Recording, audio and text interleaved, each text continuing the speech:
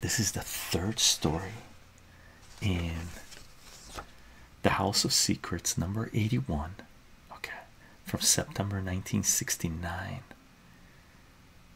And I guess the first story being narrated by Abel, right? The script for this by Gary Conway and the art by Jack Sparling.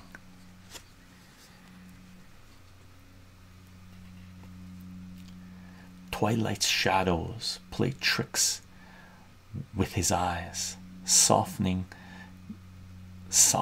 dangers and sharpening fantasies. 4. One Jason Willis. That's the lights from a car.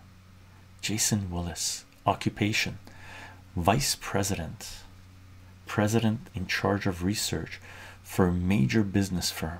He's just a name, a faceless name to the man called Aaron Phillips, a commodity to be bought and sold, but he's also the prelude to Aaron Phillips photo finish. Who are you? Why did you call me out here to meet? What's going on? There's Abel telling the story. Cool. It's like the Crypt Keeper, right? In EC Comics.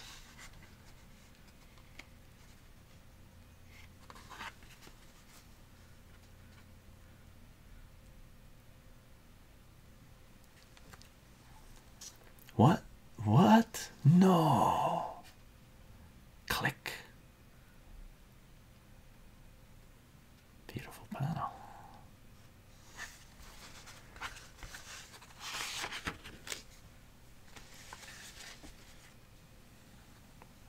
Oh, I took a picture. Very, very nice, Mr. Willis. You and the guy beside you make a good picture. A very good picture. Who? What guy? Wait, I recognize him. Yep, that's Ace Carton, one of the highest paid corporation spies in the business, Mr. Willis. And I'm a humble freelance photographer at your service. Name's Aaron Phillips. Now, what am I bid for this fine picture? Ladies and gentlemen, do I hear 4,000? Oh, blackmail it is. Ah, the miracle of a Polaroid.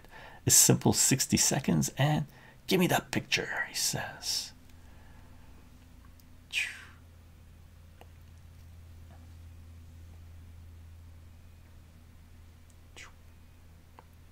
Ah, naughty, Mr. Willis. The price just went up. 5,000, Mr. Willis. Smack.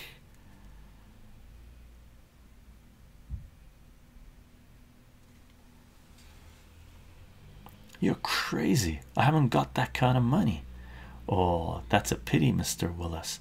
A real awful pity. Ah, well, I'm sure there are plenty of other people who would pay to see this picture in print. Plenty of others.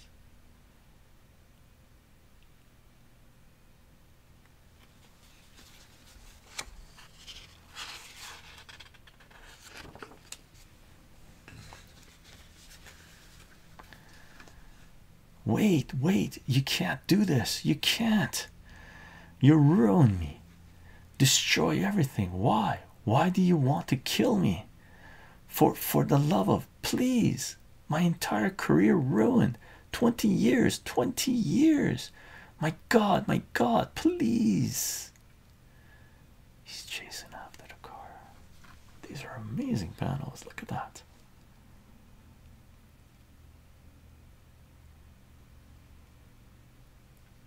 Beautiful. Jack Sparling artwork. Very nice.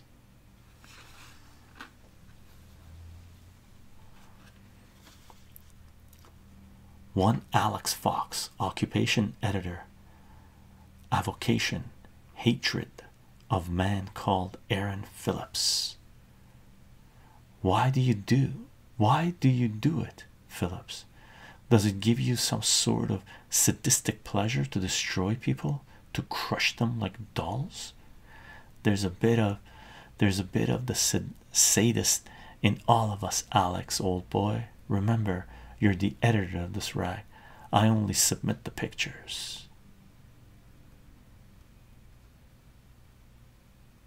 Scumbags. Which I buy, pay exorbitant sums for out of my own pocket because you have to, dear Alex. We all make mistakes. Your only misfortune was that I caught you at it. So now there's a beautiful 3x5 glossy perched between you and your job, and I hold it, dear old Alex. Look at this, Mr. Phillips. Scummy guy.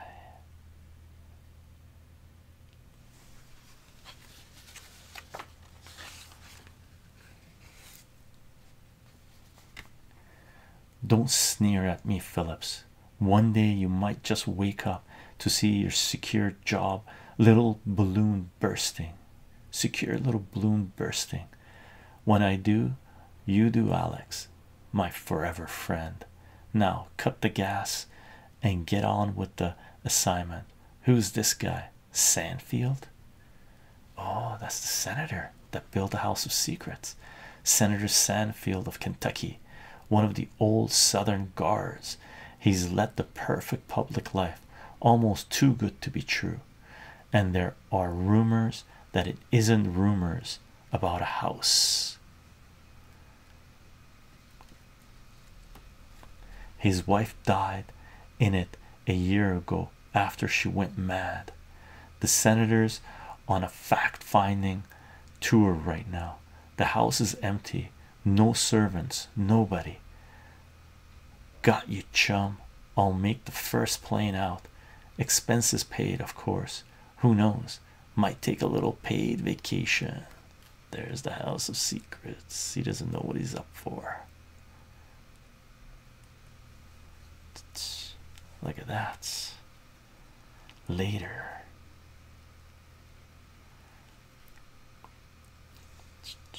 What's this guy saying? That's funny. Alex said the place would be deserted. Why all the lights?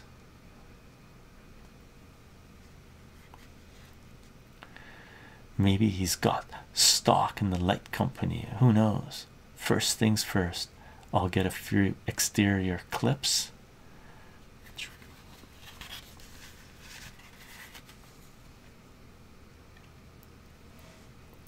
Bet the guy that designed this went nuts or something. Make a good human interest story. Gotta feel about it.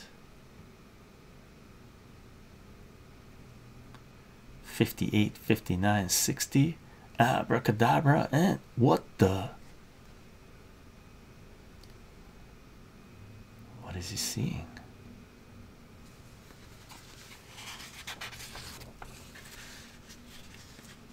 Huh, there's no house. What's going on?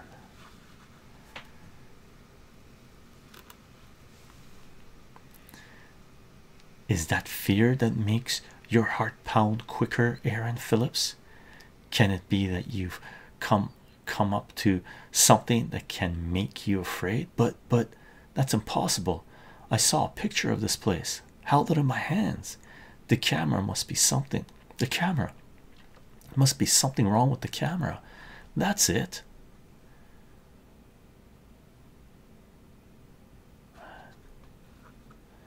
Boars creak beneath your feet, but this house isn't old enough to have creaking boars. Where is it?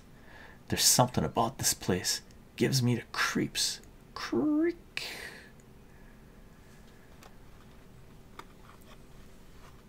Why doesn't the lighted house comfort you, Aaron Phillips? Why does your heart still fear the cold grip of fear? feel the cold grip of fear. Empty, like Alex said it would be. But why the lights? Why?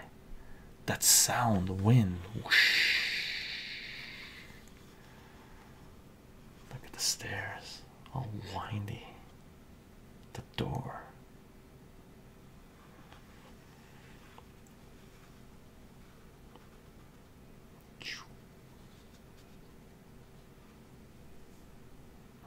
The lights, the wind. What's happening? Whoosh. What is that? The candle.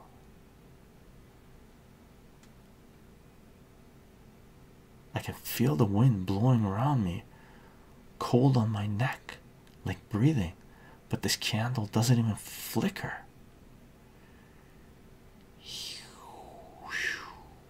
Oh, whew. What's wrong, Aaron? The lights bother you? Didn't they? Or was it something else? The wrongness. What's wrong with me? I'm acting like a little kid, afraid of the dark. That room on the second floor. There's a light coming from under the door.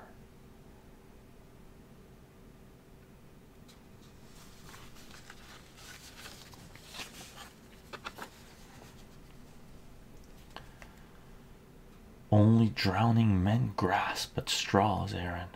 Why are you?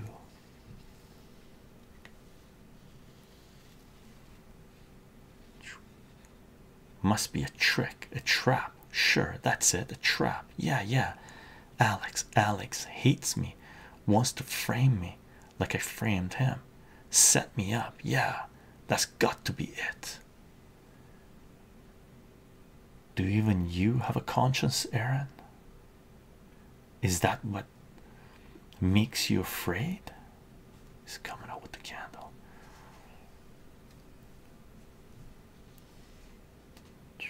What is it you fear, Aaron? Is it revenge?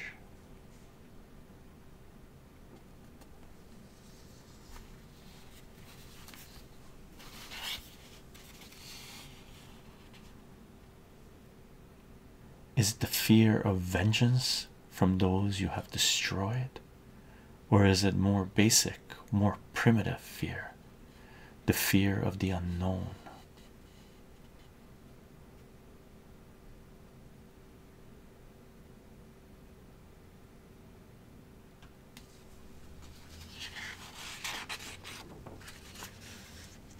Oh, what's going on? I guess the door is open on the second floor. Click.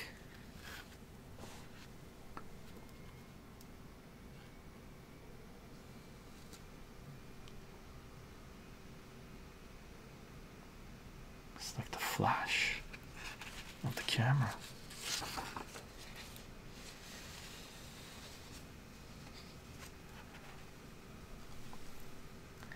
Crackling softly, the fire burns low.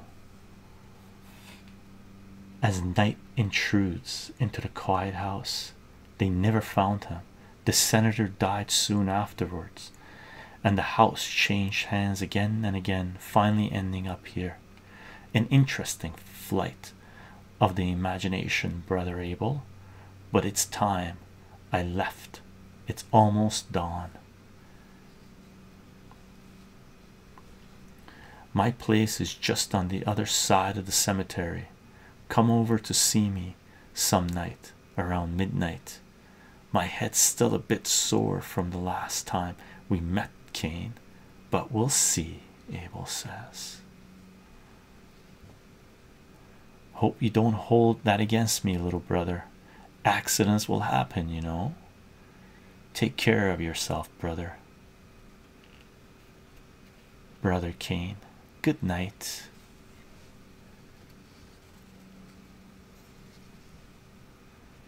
A flight of the imagination. Well, it might be to him, eh, Goldie? Even if he asks, how could I explain it? How could I know about this house, the things that happened? Can you tell me, Goldie? It's almost as if a ghost whispered in my ear, telling me secrets of this house, taking me into its unknown, unseen confidence, a flight of the imagination. I wonder, Goldie.